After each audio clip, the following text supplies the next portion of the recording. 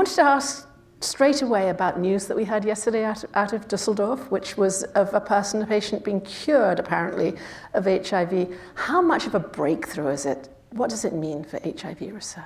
Well, I think it's very important to understand that people can be cured of HIV because, previously there have been other reports of people who have now been cured. This is now 5. All of these individuals, it's important to note, were cured under extraordinary circumstances involving often stem cell transplants that were given to them for the purpose of curing their cancer rather than curing them of HIV.